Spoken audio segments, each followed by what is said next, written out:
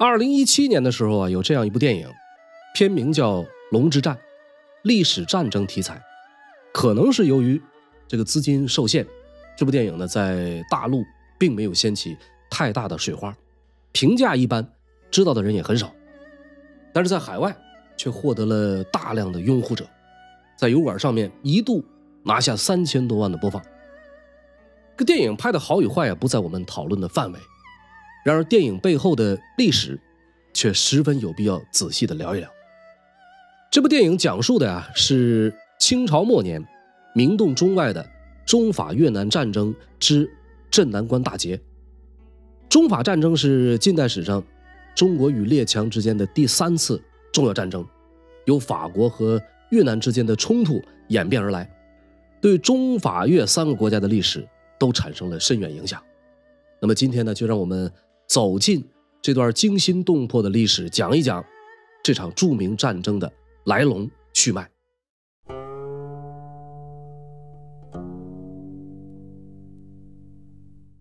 越南这个地界五代十国时期由安南都护府独立成了安南国，从此以后呢，一直是中国的藩属国。明朝的时候还一度被占领，不同时期有不同的名称，什么大渠越、大越、大余、大南，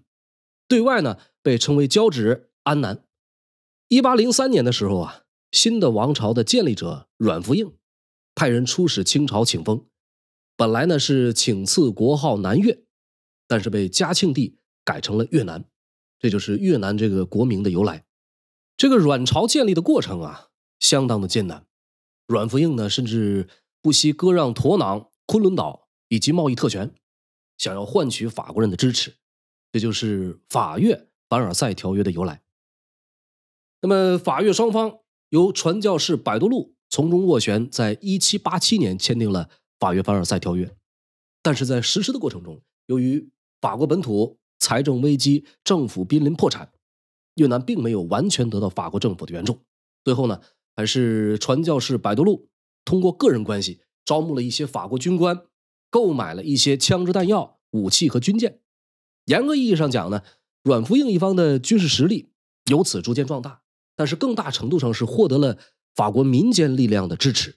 波旁王朝复辟之后法国首相黎塞留公爵派人来到越南，向阮朝朝廷赠送了一辆护卫舰作为礼物，还转交了法国国王路易18的国书，希望阮福映践行他在法越凡尔赛条约中的承诺。但是阮福映认为自己并没有得到法国的实际援助，因此呢，以此为由拒绝了法国的要求，并将国书和礼物一并退回。19世纪的下半叶，一心想要在东方建立殖民地的法国一直惦记着临近中国西南边陲的越南。当时的法国人打的算盘呢，是法国人如果占领了越南，就可以从湄公河上游侵入中国云南，而后呢，像打开天津、广州这些口岸一样，直取中国西南边陲的贸易特权，从而实现法国人殖民云贵地区的目的。一念至此，法国人是丝毫没有迟疑。1858年，法国远东舰队以保护天主教为名，对越南发起侵略。2年以后，法军攻占了西贡。这个西贡就是今天的胡志明市。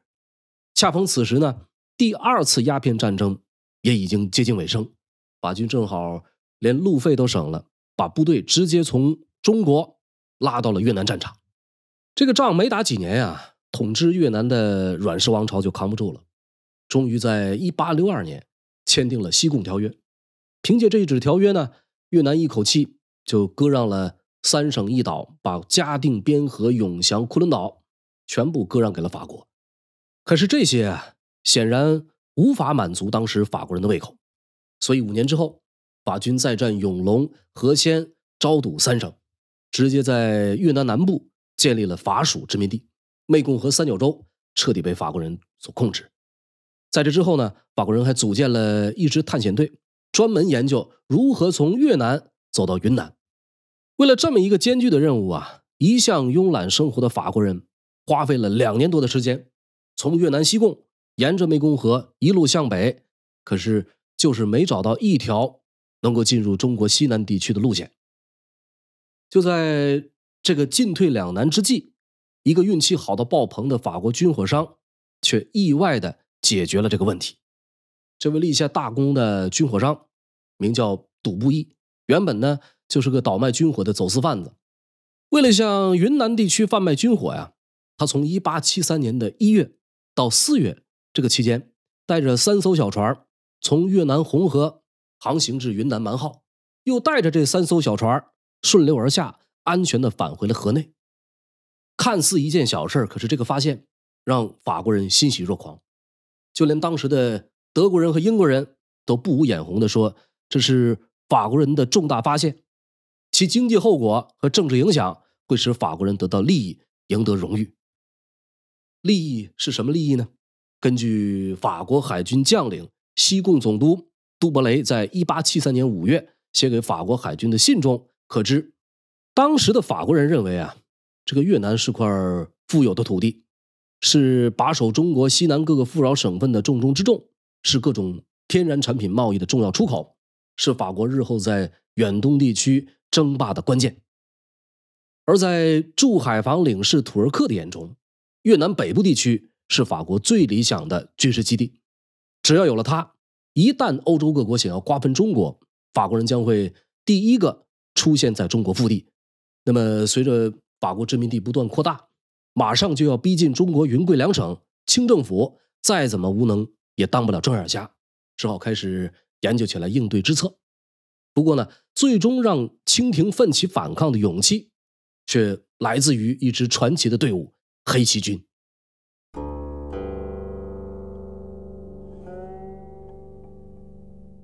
同治12年1873年的10月，法国为了夺取越南北部，总督杜伯雷派遣海军大尉安业北上进攻北齐。那么仅用了1个月的时间，就攻占了河内及其周边4省，建封直指中越边境的保胜。越南当时的四德帝阮福时无计可施，只好向驻屯在保胜一带的黑旗军求助。话说这黑旗军的首领名叫刘永福，这是个极富传奇色彩的人物。他的原名叫刘毅，祖籍是广西博白，本是道光17年出生在广东青州的一个穷小子。因为自小家贫，识字又不多，只好把全部的精力投入到了习武上。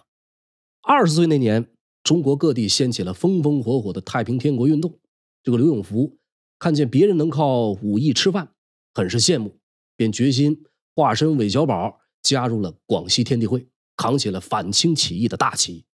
在加入天地会以后刘永福虽然没能遇到像陈近南那样的师傅，却在起义军吴亚中的队伍里混的是风生水起，当上了左翼大帅，手下统领着200余众。后来呢，广西提督冯子材率军讨伐，刘永福看出敌我力量太过于悬殊，孤城困守，只有死路一条，于是就建议吴亚中杀出重围，保存实力。可是吴亚中呢，一意孤行，根本不听。刘永福只好借筹措粮草的机会，带着手下300多人脱离了吴部。同治6年的时候刘永福带领着这300多人逃入越南北部，最终以保胜为根据地，建立了自己的中和团黑旗军，成为中越边境上极具影响力的武装力量。虽说这个刘永福没当过什么正经的官员，但是他本人呢却深谙管理之道。在保胜一带，他严格实行屯垦练兵保境安民这么一个政策，带领着这个黑旗军垦荒拓土，实现了自给自足，还把7星黑旗标榜的忠义2字作为队伍的核心思想。这就使得这个黑旗军不但精于训练，战时勇敢，官兵的关系也是团结和睦，思想统一。最直接的结果就是让黑旗军很快成长为一支远近闻名的强悍劲旅，引得周边小股武装纷纷归降。到同治12年的时候，这个黑旗军已经扩展到了1000多人。越南的阮氏王朝在剿抚不能的情况下，只能是听之任之。好在这支黑旗军纪律相当严明，既不扰民，也不与当地政府发生冲突，偶尔还干点好人好事，帮忙清剿边境上的匪患。这些都让越南政府对刘永福的黑旗军刮目相看。也让双方之间逐渐滋生出了暗中默契。这一次呢，越南朝廷自降身段求助自己，这个刘永福自然是当仁不让，满口答应，亲率黑旗军抗击法军。这年的11月，黑旗军潜入河内，在距离城池2里的纸桥设下埋伏。法军大尉安业不知其中有诈，以为是黑旗军主动过来送死，率领人马杀出城外。没想到刚追击到纸桥附近，这个法军就被伏兵团团围住。黑旗军是手持白刃，连续砍杀法军数十人，最后连指挥官安业也被当场阵斩。这个法军群龙无首，大败而归。这段历史中的北齐变故迫使阮朝与法国签订了第2次西贡条约，承认外国人可以在红河流域自由贸易。但是实际上呢，红河上游被黑旗军所控制，外国人的贸易受到黑旗军的阻拦。这其中的纸桥大捷让嗣德帝阮福时高兴得合不拢嘴，立马就加封刘永福为3宣副提督。黑旗军也终于告别了尴尬的流寇身份。当然，比越南更高兴的还是大清。这个纸桥之战呢，直接打乱了法军侵占北齐的计划，推迟法国吞并越南，觊觎中国西南边陲长达10年之久。在此之前清廷一直视刘永福和黑旗军为眼中钉，碍于中越边境地形复杂，山高林密，不利于出境作战，才迟迟没有出手打击。这一次黑旗军居然成了法国侵越的绊脚石，延缓了西南边疆危机的爆发。那么精明的慈禧太后哪里肯放过这么一个机会呢？立马就调转策略，确立了保藩固边的一个方针。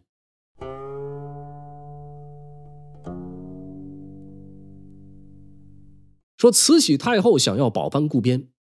但是这项方针实施起来却有一定的难度。因为在这件事情上，清政府内部出现了2种论调。一个呢，是以清流官员张之洞、张佩伦，湘系官员曾纪泽、彭玉麟、左宗棠，以及滇粤桂3省督府张树声等人组成的主战派。他们的观点是中越2国唇齿相依，如今这个法国占领了越南，中国就有唇亡齿寒的危险，那我们还等什么呢？应该立即出兵援越抗法才是。其中呢，时任山西巡抚的张之洞提出的见解最具有代表性。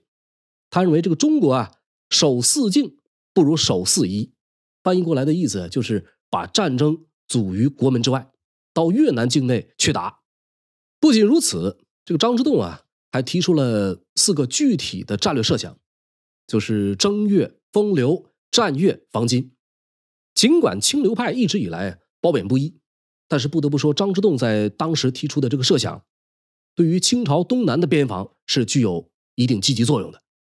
至于另一个，就是以李鸿章为代表的主和派。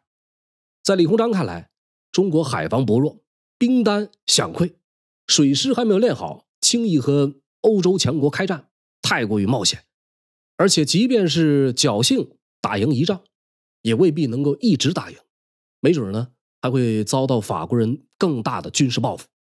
在这2种观点的极限拉扯下，慈禧太后也是举棋不定，只好采取了个折中的办法，一面积极备战，一面与法国开展外交谈判。光绪7年的12月，慈禧太后采纳了张之洞封留的策略，密诏广西巡抚庆玉，让他向越南边境增兵，并试图秘密接触刘永福，与其商定牵制法军的事宜。次年的正月，慈禧为了推进保藩固边的速度，又进行了一系列的人事变动，调广西巡抚庆玉为漕运总督，倪文蔚接任广西巡抚，徐延煦为广西布政使。当年的4月李鸿章回家丁忧，慈禧太后又调任两广总督张树声暂署直隶，陕甘总督曾国荃梳理两广总督，广东水师提督吴全美统带广东兵轮克期出洋，与滇越防军遥相呼应。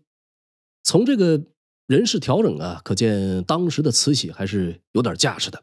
在战耶和耶方面，他明显倾向于主战派。就在这个时候，法国海军上校李维利再度率军进犯越南北部，越南是毫无还手之力，很快呢就丢了河内，慈禧一看这样不是个办法，紧急召见了云贵总督刘长佑，到底是战是和，他想听听这位一线封疆大吏的意见。这个刘长佑啊，本来就是主战派，进京以后呢，也是毫不客气如实的告诉慈禧说，这个法国人啊，绝不会放弃王越图我之心，所以他们天天往越南增兵，现在已经开始搞万金悬赏买黑旗军刘永福的人头了，还说谁能攻取保胜，剿灭黑旗军的老巢，就再赏黄金10万。而这个刘永福呢，也是毫无惧色，几次跟越南朝廷提出要与法军决战。刘长佑和黄桂兰呢，跟他商量战事，他也立马表示愿意分兵到北宁驻守。他还说，只要黑旗军在保胜驻防，法军就绝对不会得逞。在国家大义面前，刘永福这个没文化的流寇，要比清廷某些封疆大吏可要强得多。刘长佑还汇报说，这个法军的战舰啊，已经东下海洋，奔驶广南和西贡，一旦失守，不光保胜恐难保住，我们还要在云南到红河的岸边步步设防。听了刘长佑的汇报，慈禧彻底坚定了按住黑旗军的决心。10年7月，慈禧下旨命云南布政使唐炯赶赴保胜，查看地形，布置关外各军，又命水师提督吴全美率8艘兵船巡防北海。军机大臣李鸿藻又推荐了候补吏部主事唐景松，让他前往保胜游说刘永福。说起来，这个唐景松呢，也是个爱国志士，他是广西灌阳人，同治4年的进士，深受清流魁首李鸿藻的赏识。光绪9年，唐景松抵达保胜会见刘永福，并给刘永福提供了上中下3策供其选择。这上策呀，唐景松建议刘永福据北图南，向越南境内打，一旦事成，封王拜相不在话下，不成，他也能博个抗击外寇的美名，留名青史。中策，唐景松则建议刘永福举全师之力进攻河内，打赢了必定声名鹊起，不愁清廷资助的粮饷物资，打输了也是虽败犹荣。刘永福的大名传遍九州，还担心没有立锥之地吗？至于下策，唐景松则是一顿恐吓，说如果他刘永福做事国难不管，既无功绩又无名分，谁会认识你黑旗军刘永福呢？如果失败逃回中国，恐怕也不会有好果子吃。一味据守保胜就是死路一条。听了唐景松给自己的棒子和甜枣，刘永福啊，自认自己威力不足当上策，只好选择依靠朝廷保卫北齐的中策。说时迟，那时快啊，没几个月的时间，这个法军就打到了南定省。指挥官李威利的这个气焰很是嚣张，越南朝廷眼见无力回天，再次求到黑旗军头上。这一次呢，刘永福得到清廷的资助，信心大增，决心要抗法到底。于是10年的4月初3，他率领3000黑旗军和黄祖元所部的越军向李威利下了战书。开战当天啊，刘永福是慷慨誓师，要为越南削平敌寇，为捍卫中国边疆而战。在越军的配合下，黑旗军与法军再次在纸桥交战。面对武器精良的法国士兵，黑旗军将士是勇往直前，最后的战果啊，双方死伤相当，但是整体战略上还是黑旗军略胜一筹。法军指挥官李威利被当场击毙。正如唐景松预料的那样啊，这场胜利让刘永福当上了越南的3宣正提督，授1等义良男爵。黑旗军的名号也响彻中外，得到清廷内外臣工的一致认可，纷纷上书让慈禧太后给他们拨款拨粮。慈禧本人对黑旗军的表现啊也很是满意，不仅将其视为地方团练武装，还特意拨付10万两白银给刘永福充作军需。这一年9月22，清军自广西云南进入越南北齐，与黑旗军一起终于组成了清政府保藩固边最完整的军事战线。花开两朵，咱们各表一枝。就在黑旗军阻敌于境外之前，主和派的李鸿章也没闲着。他在1882年的11月积极的与法国驻华公使谈判，双方达成的协议是中国啊撤出驻北越的军队，法国声明无意侵占越南的领土主权，准许开通红河至宝胜的进出口贸易，以及在中国的云贵界外、红河中间划定区域，分归中法两国巡查保护。明眼人都看得出来这份协议明显对中国不利。法国除了声明意图，没吃半点亏。可即便如此，法国总理茹费里依旧不满意，坚持要在中越边境划出一块狭小的中立区，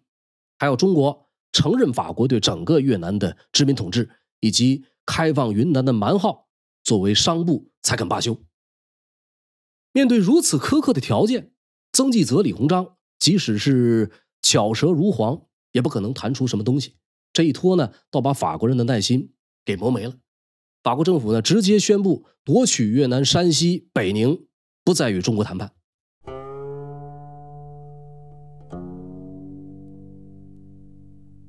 光绪9年的11月，清朝历史上著名的中法战争终于爆发。手握议会增拨的2900万法郎和1.5万增援的法军司令孤拔对这一仗很有信心，一上来就派出13艘舰艇、6000名法军杀向驻扎在山西的黑旗军和清军。这里的山西和我们常规印象不同，这个山西呢，位于红河南岸，是控制红河中上游的重要战略区域，总共驻守了3000名黑旗军、2000名清军以及2000名越军，由慈禧亲封的云南总督唐炯坐镇指挥。令人意想不到的是，法国人打来的时候，身为指挥官的唐炯竟然消极避战，偷偷自己跑了，把战场撇到了一边。这可就坑惨了驻守在那里的黑旗军和清军。在法国强大的舰船炮火下，这些人坚守激战了足足3天，最后呢，付出了伤亡1000人的惨痛代价，还是让山西陷落敌手。无独有偶，就在山西失陷1月有余，法军将领米勒又接过孤拔的大旗，带领12000人兵分水陆2路向北宁进犯。与山西不同，北宁是南距河内，北避谅山，是法军进逼中越边境的必经之地，是关乎西南边陲命脉的关卡。因此清廷放了整整2万清军在那里驻守，还找来了广西巡抚徐元旭出关督师。可就是这样的配置，徐元旭居然千言不进驻守谅山，致使前线部将败溃而逃。东线的贵军输到了裤子，西线的滇军也没好到哪儿去。时任云贵总督的岑玉英见贵军逃回谅山，觉得自己这里无险可守，又失去了贵军的牵制，索性直接把队伍拉回中越边界，主动给法国人腾了地方。这招不战而退，让法军捡了大便宜，兵不血刃，就拿下了兴化、临洮、宣光，整个红河三角洲彻底成了法军的地盘。前线的败讯传来，朝野震惊，慈禧太后更是气得要吃人。讲到这里可能有人会问，说刘永福带着1000多人都敢跟法军拼命，清军这么多人连打都不敢打吗？其实根本不是不敢打，而是不想打。先前提到李鸿章是主和派，积极宣扬避战求和的论调，这个论调呢，得到了部分官员的拥护，其中最大的铁杆粉丝就是掌管军机处的恭亲王奕欣。尽管慈禧已经明显偏向主战派，但是在奕欣和李鸿章看来，战争的最后还是得靠谈判来解决。于是呢，他和李鸿章合伙倡导和局之论，让唐炯、徐元旭一干前线的大员也跟着犹豫起来。据说这个徐元旭之所以临阵逃脱，就是因为他听信中法即将和谈的这么一个谣言，提前回省做准备工作去了。而他手下的广西提督黄桂兰更是个实诚人，以为清廷派他到前线就是做做样子，摆摆姿态。抵达前线以后，就整日在军营吃喝玩乐。法国人杀来的时候，他还在喝酒。这个黄桂兰最后的结局是不得已只能在谅山军营自杀谢罪。前线的指挥官尚且如此，下面的将官士兵又怎么可能会有斗志呢？可惜身为首席军机大臣、首席总理衙门大臣的奕欣，并没有体察到慈禧太后的微妙变化，依旧自顾自的热衷外交谈判。什么备战固边的指令，他只当是例行公事。直到北宁败讯传来，慈禧盛怒之下，斩了失守弗朗炮台的总兵陈德贵、副将党敏轩，又革职拿问了唐炯、徐元旭。大家这才明白，这个慈禧这回啊是真想当一回铁腕太后了。同时，朝中上下呀也会意到这个军机处和恭亲王是摊上大麻烦了。果然，没过多久的光绪10年，慈禧借中法战争战局不利之机，突然将以奕欣为首的军机处全班成员通通罢斥，全部逐出权力中枢，降级的降级，修治的修治，最惨的还是恭亲王奕欣，直接令其家居养疾，撵回了恭王府。而这就是历史上著名的甲申易书。甲申易书啊，可谓是晚清政坛的一件大事，因为后来被慈禧提拔上来的军机要员，除了一个严敬明，其他全是平庸贪渎之辈，特别是在军机处背后掌握实权的醇亲王奕轩，除了皇帝亲爹、太后妹夫这些马甲以外，他是几乎一点治国理政的才能经验都没有。那么甲申易书之后，清廷上下再也没人能跟慈禧分庭抗礼，清末政局败坏，慈禧独断专权，也都与这次部门改组有着莫大的关系。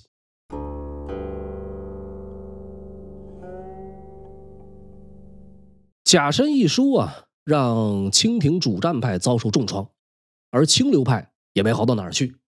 慈禧此前纵容他们参政议政，是为了平衡朝廷内外的政情。如今呢，军机处被打散，清流领袖李鸿藻被逐出军机处，正好此时呢，这个中法战争处于关键时期。慈禧太后呢，索性将并不擅长军事的陈宝琛、张佩纶等人放到会办南洋、会办福建海疆的位置上。喧嚣一时的清流派也彻底闭上了嘴，各忙各的去了。政坛上风起云涌，战场上也充满了尔虞我诈。北宁之战之后不久，法军就玩起了太极。光绪10年的农历4月，李鸿章和法国代表福禄诺签订了中法会议简明条款，又被称为礼服协定。双方约定中国从北越撤兵，但是没有确定具体的撤兵日期。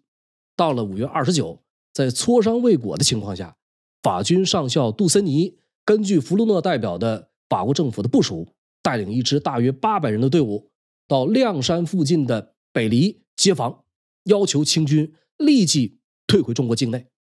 但是清军的驻军只是接到了李鸿章通知的撤军意向，并没有接到正式的命令。这里边有一个细节，就是李鸿章一直没有接受法国提出的撤兵日期，因此清朝驻军要求法军向北京发电，要来命令之后才能执行。法军在这个时候选择强硬前进，走入清军的阵地。清军是奋起开火，最终呢造成了法军死亡24人，清军伤亡300的这么一个结果。这就是北黎事件，又被称为观音桥事变。消息一出，法国舆论哗然，法方随即召回清政府，要求所有清军从越南撤出，并且赔偿军费2亿5千万法郎，约合白银3800万两。如果不给钱，他们就要强占中国沿海一个口岸，自己征收关税抵偿。在通知到李鸿章的第2天，法军就把舰队开进了福州马江和台湾基隆，准备随时占领口岸收保护费。这里尤其是台湾，地理位置比较独特，基隆在当时又有煤矿可挖，法军第一个选中的目标就是它。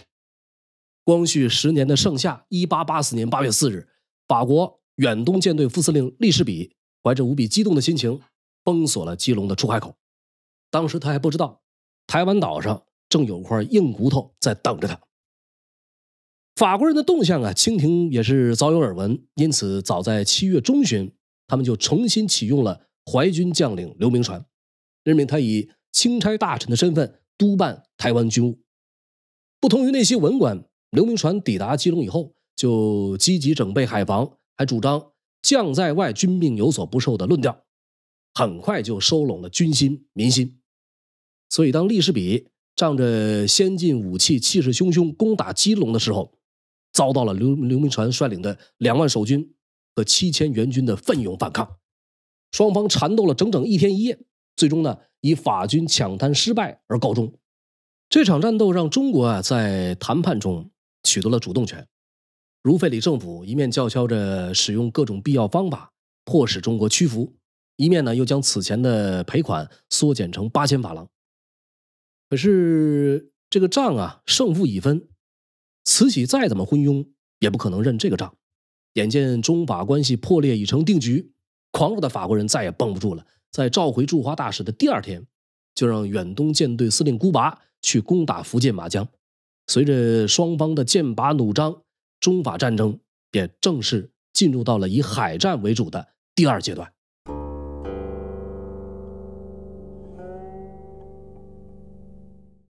这个马江又名马尾，位于福建东南的闽江下游，那里是崇山环抱，港阔水深，是大自然所创造的天然良港。又因为闽江口到马江的30公里沿岸被层峦叠嶂所包围，有易守难攻的特点，因此清政府将福建水师基地和福州造船厂都放到了那里。法军远东舰队司令孤拔这一战的目标也正是这里。然而可笑的是，这么重要的军事重地，孤拔早就过来参观过了。就在这一年的7月，中法谈判期间，孤拔带着他的舰队到访了马江军港，还以强国代表的身份受到清廷官员的热烈欢迎。孤拔的军舰就这么堂而皇之的在马江军港停靠了40多天，把攻击福建海军的战术研究明白以后才离开。如今呢，双方撕破了脸皮，孤拔几乎是带着攻略玩游戏，连会办海防的张佩纶都看出来，一旦法舰先发制人，他们必遭灭顶之灾。于是呢，他与闽浙总督何景等人联名上书，要求色和先发。但是最终得到的答复是无旨，不得先行开炮，必待敌船开火，时准还击，违者虽胜犹斩。就这样，还没有开战，先绑住了自己的手脚。这一年的8月23日，中法马江战争正式爆发。因为当时的舰船都是船首既泊，涨潮的时候船头指向下游，退潮的时候船头指向上游。双方战舰在水面对峙的情况下，孤拔刚好利用了退潮船身转移方向的这么一个时间，向福建水师开火。清军本来就准备不足，主帅张佩纶与何如章开战不久就扔下部队逃命。底层官兵尽管积极应战，但是由于装备落后、实力悬殊、战机延误以及战略战术不当等等诸多不利因素，最终这支当时中国的第1海军部队遭遇了前所未有的惨败。事后经过清点，福建水师11艘军舰参战，被击沉9艘，击伤2艘，1176名官兵，有730余人阵亡。法国海军方面呢，则是只死亡了5个人，受伤15人。这还不算完，打到第2天上午，在清军已经几乎毫无还手之力的情况下，孤拔命令2艘炮艇对着船厂方向猛轰，将福建船厂的仓库设施以及即将竣工的远洋舰全部摧毁。尽管清廷命令木图善堵住海口截其来路，但是为时已晚。法舰炮轰完长门炮台和金牌炮台以后，大摇大摆地驶出了闽江，随后呢调转方向攻向台湾。马江败讯再来，这个慈禧太后是怒不可遏，于8月26日正式下诏向法军宣战。到了9月初的时候法军窥伺护卫，由于福建陆路提督孙开华和刘铭传部署严密，法军转而大举进攻基隆。考虑到兵力不足等因素，刘铭传果断选择放弃基隆，坚守护卫。10月，法军从仙洞登陆，顺势呢占领基隆市区。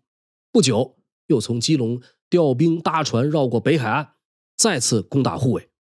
法军一度抵探上路，提督孙开华固守营头痛击，这个战局开始转危为安。法军占领基隆，但是始终无法深入。此后呢，开始对台湾实施海上封锁。转眼来到光绪11年1885年的3月，法军得到外籍兵团的支援，大举进攻基隆外围的清军阵地，清军被迫全面退守，这个战局再度陷入险境。但是法军没有急于向台北进攻，反而出兵占领了澎湖，使得封锁台湾的策略奏效。后来呢，孤拔又去攻打镇海口，与南洋水师总兵吴安康交手。但是在浙江巡抚刘秉章等官员的积极配合下，镇海海口早就做好了迎战的准备，法军多次进攻偷袭都没有拿下这里。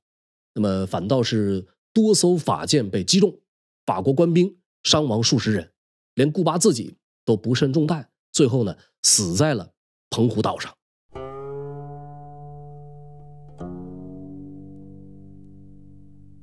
就在东南沿海交战正酣的时候，远在西南边陲的中越边境也迎来了大决战。自宣战以来，清廷呢确定了沿海防御、陆战反攻的这么一个作战方针。为此，清廷特意任命广西巡抚潘鼎新当指挥员，桂军做东线主攻，西线则由滇军和黑旗军负责。光绪10年，1884年的10月，法军司令尼格里率领3000主力与另一支法军队伍分别向琅甲船头进犯。清廷这边呢，负责东线的桂军早就已经派了8000名士兵，兵分两路，在琅甲船头等待着他们。潘鼎新在亮山随时准备策应。按理说呀，这一仗清军的胜算很大，可是关键时刻，这个潘鼎新竟然驰援不及，把琅甲给丢了。驻守在船头的桂军一看这后援无望，那不就等同于送死吗？马上就丢下阵地，逃回了亮山。他们这一跑可不要紧，瞬间就让西线的滇军、黑旗军失去了支撑，反攻大计就在这种戏剧性的变化中草草结束。有这一仗垫底儿，法军司令尼格里更不把潘鼎新放在眼里，很快就集中7000主力向桂军发起了猛攻。潘鼎新下的是且战且退，最后呢连亮山都放弃了，带着队伍一路跑回了关内。如此一来，这个中越边境的重镇镇南关就沦落到了法军的手里。据说当时的法军为了嘲笑清军软弱，特意在镇南关前立了一根柱子，上书广西门户已不复存在的字样。就在这么一个危急关头，刚刚从山西巡抚升任两广总督的张之洞，以一封加急信和5万两饷银请到了中法战争的另一位关键人物冯子材。说起来，这个冯子材的人生经历比那位黑旗军的刘永福还要传奇，堪称是清朝版屌丝逆袭的典范。他是生于广东青州的一户普通农家，4岁丧母，10岁丧父，15岁就流落街头，帮别人跑牛帮，当镖师过活。道光28年，因为被一个叫刘巴率领的天地会小队围攻，寡不敌众，当了人家的俘虏。这个冯子材呢，稀里糊涂就被拉入了天地会，还混成了个小头目。后来呢，他辗转多地，遭到清军多次围剿，在天地会一个堂主的劝说下归降清军。至此，冯子材从绿营里的一名小兵，靠着一身悍勇军功，逐渐成长为一名忠勇良将。他在平定太平天国的时候屡立奇功，退休前已经官居广西提督，是实打实靠军功上位的将领。张之洞奏请启用他的时候这个冯子材已经60多岁。当初呢，因为看不惯官场腐败，又受张佩纶等清流官员的挤兑，于是呢才愤然以养病为借口退休。因此当张之洞推举他的时候，很多清流官员都嘲讽他是老牛一头，不中用了。冯子材自己呢也不想再趟这趟官场浑水，但是作为军人冯子材无法坐视边关告急。在张之洞真诚的邀请下，他毅然带着2个儿子跑到了广西前线，要与法国人比个高低上下。可是冯子材刚到前线，就碰上了潘鼎新这么一个无赖。按照反攻的计划，冯子材呢本来是率领粤军18营援助桂军，可是他的队伍还没到，这个潘鼎新就想推卸责任，责怪冯子材支援的太晚。幸亏张之洞及时出面，这才为冯子材伸了冤。经过了这么一档子事儿以后啊，冯子材被委任广西关外军务帮办，受镇南关前线指挥权，允许他见机行事，自己拿主意。这个冯子材呢，这才放下包袱，团结各军的将领，又从边民的口中了解了镇南关的情况，做好了收复镇南关的准备。法军的守将啊，见中国军民声势如此浩大，自己这边啊是一个外来户，根本站不住脚，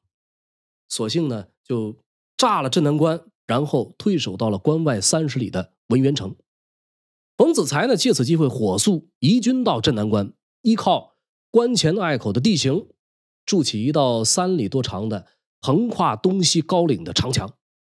光绪11年1885年3月23日，法军统帅尼格里率领2000法军兵分3路进犯镇南关。冯子材带领着2个儿子与法军激斗整整1天。次日，借着大雾的天气，法军倾巢而出，对着冯子材的长墙是一顿狂轰滥炸。冯子材是临危不惧，让守军打开闸门，亲自提刀杀入敌军的阵营，用肉搏战杀得法军是气势全无。战至3月25日，气势高涨的军民又在冯子材的指挥下发起总攻，硬是用冷兵器追击法军至关外1-20公里。法军统帅尼格里身负重伤，法军不得不丢盔弃甲，撤回到了亮山以南。镇南关亮山大捷是中西对战以来中国人取得第一次重大胜利。越南当地的百姓争相犒劳慰问，张之洞更是激动的不能自已，说这是自中国与西洋交涉数百年以来未有如此大胜者。当然啊，被影响最大的还是法国本土如费里内阁，比镇南关前的法军还不禁打，他们是直接因为镇南关惨败而倒台。然而就在前线将领想要乘胜追击的时候，清政府却主张乘胜而收，于1885年的6月9日与法国签订了中法会定越南条约。依照条约，清廷承认了法国对越南的宗主权，中法2国派人勘定中越的边界，中越边境开放2处通商口岸，中国对法国的货物进口给予减税待遇，中国西南修建铁路，法国享有优先的协商权。法军撤出基隆、澎湖，中国军队全面撤出越南。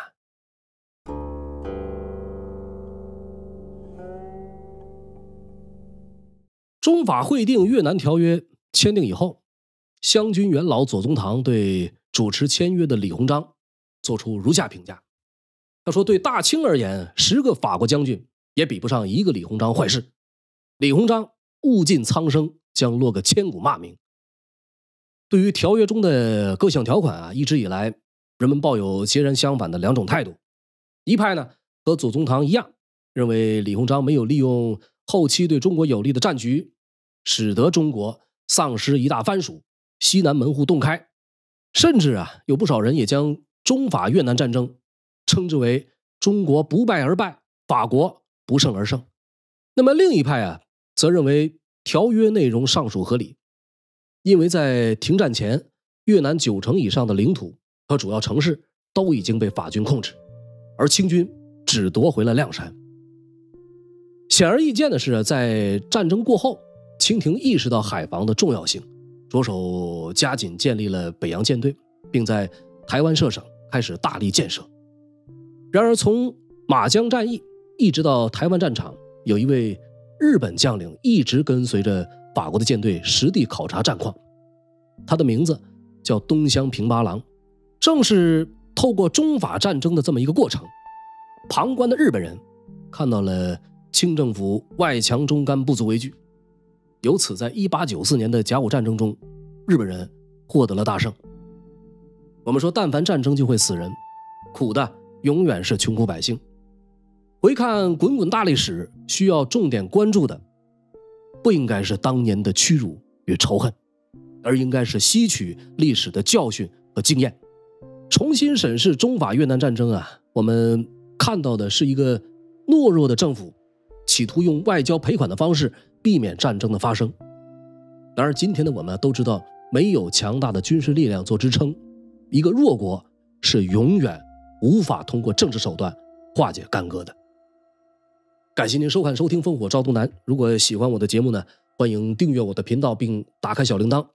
本期节目到此结束，我们下一期不见不散。